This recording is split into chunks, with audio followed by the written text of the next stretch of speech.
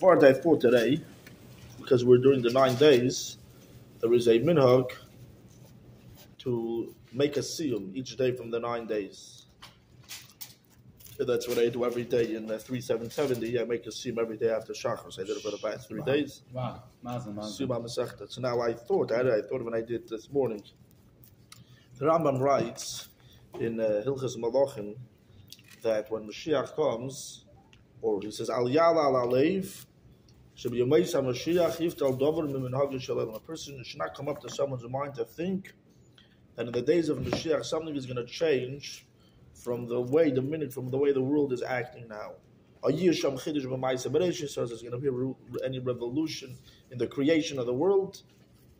The world will be running the same way it's running now. That's what the Rambam says. Now the Rambam writes also in the last halacha over there in the same chapter, he says, in that time of Mashiach, the occupation of the whole entire world, not only the Jewish people, but the whole world in general, even non-Jews, will be only to know Hashem. Now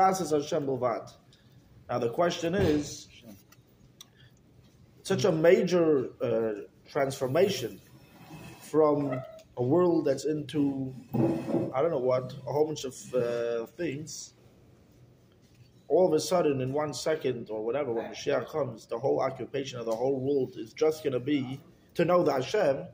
Isn't that considered a change in the nature of the world? A change in the way the world is running? In Minhagish Alaylam, Elam Kaminhagi Noik. Rambam says nothing's going to change between this world and Mashiach. Right. And here we see that the world is going to be totally different. Everyone's just going to be busy knowing Hashem. So the Rebbe explained in a talk that according to this that there won't be a change when Mashiach comes. We have to say that even before Mashiach comes, the world needs to be occupied in knowing Hashem. The world needs to start being busy to know Hashem.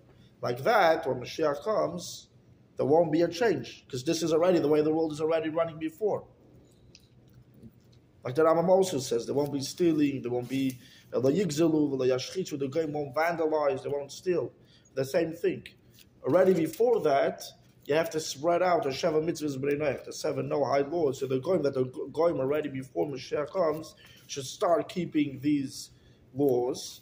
Like that, when Mashiach is going to come, it won't be considered a change in the world. It'll be, obviously, it's going to be on a higher level, but it won't be, from day to night, a massive change. It'll be a gradual change, so to say. Now, this is a word today it says in the Sikh, and I was thinking, it says, the Rambam says in the end of Hilchas Tainis, that all the fast days, call that same as Eilu Asidim Libatel. When Mashiach is going to come, they're going to be nullified. There won't be fast days anymore. So maybe it's just going to be like a regular day of the week. No, it's not only we're going to take away the destruction, but he says, V'loy oid el Hashem asidim liyei Siyumim toivim. V'mei sasin v'simcha. Not only that, not only it's going to be like a regular day, it's going to be holidays when Mashiach comes. It's going to turn into Yomim toivim.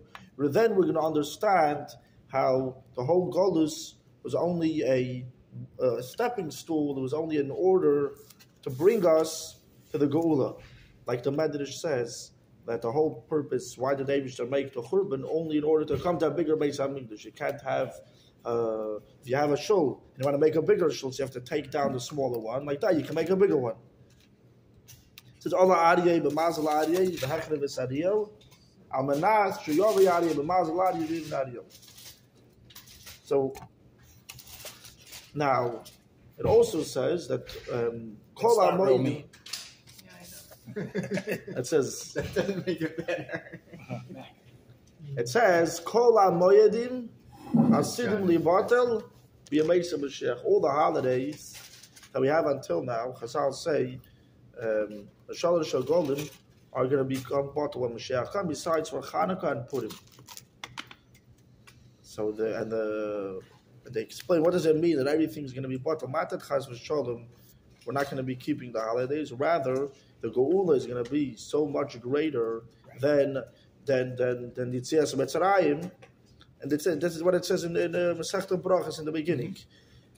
That Kol Yemei Chayach is Lahavi L'Meis HaMashiach. that even when Mashiach is going to come, even though it's going to be much, much greater than all the other holidays, but the other holidays are going to still be there, but they won't. The goal is going to be so much greater than it that it won't. It's like it gives an example, like taking a candle in the middle of daylight. What's this candle adding? If it's the middle of the night, so the candle, it illuminates. So when we're in Golus, when we're in exile, so the holidays are like lights. It brings light. But once the Gula is going to come, it's going to be considered like daylight, and all the holidays won't be something special. That's what it means. They're going to be bottled. Now this that the Rambam says when Mashiach is going to come, all the fastings are going to become holidays. That means in Mashiach's times, this is going to be a holiday. Even compared, which means it's going to be even greater than the Shalosh Shogolim. The fast days are going to be greater than the Shalosh Shogolim that we have now, greater than Sukkot and than Pesach, greater than Shavuos. Who thought it can get any better? What? Who thought it can get any better? It's going to be even greater than the holidays. And actually, I heard it says that Shavuos or Tammuz is going to be like the first days of Yom Tov, and Tisha B'Av is going to be like the last days of Yom Tov, and the whole Bein HaMitzvah is going to be like Chol HaMoed. Wow. And that's going to be greater than all the Shalosh Shogolim that there are throughout the year. Wow. So now the question is, to go from days of Golus to these days, which is going to be such a change from days of Avelus, from days of mourning, to come to the biggest Yamim Tovim, greater than all the other Shalosh Shogolim. Isn't that considered a Bitul Menagi Shalom? Isn't that considered a change in the nature of the world? Especially according to what we said, it says in the Medrash, on the pasuk, "V'afachti evlum l'sos," and I will transform their mourning into happiness. Right. That's why the Gula says it's going to come in the month of Menachem Av. Isn't that considered a bitul menagah shalom? Right. So therefore, just the way that Rambam said that before just like we said regarding the other aspects, that you need to do it before. You need to be ready. You have to ready. Make sure that the ASIC of the world is Ladas Hashem before that. When it happens, it won't be considered a change. We have to say that even before the 3 weeks, the Avelis is transformed to a Yom Tov. In the Gul, we have to do it already now. That's why it's good to make seeds. Exactly. That's what the Gemara says in the Masechta Shabbos. Amar Abaye, when he saw that someone finished the Masechta, one of the Talmid, even a young student, he finished the Masechta, he made that into a Yom Tov day. Now, during the 3 weeks, during the 9 days, you're allowed to make a Siyum. And that, when you make a Siyum, what does that do? It turns over the Avelis of these days, it turns it into a Yom Tov. Like that, when Mashiach comes, so that these days are going to be considered the biggest Yom Tovim. It won't be considered we're already living in a Yom Tov atmosphere through making a Siyum. That's a word that I thought today about the uniqueness of making Siyumim in the 9 days. Beautiful.